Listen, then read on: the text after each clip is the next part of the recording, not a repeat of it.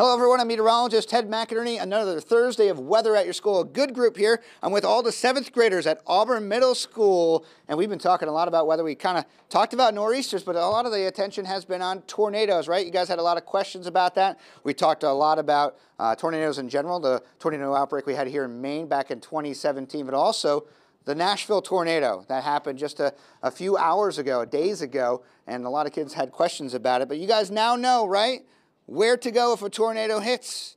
The basement, the lowest level, or in the bathroom. So we got everybody ready for severe weather as we exit our winter months.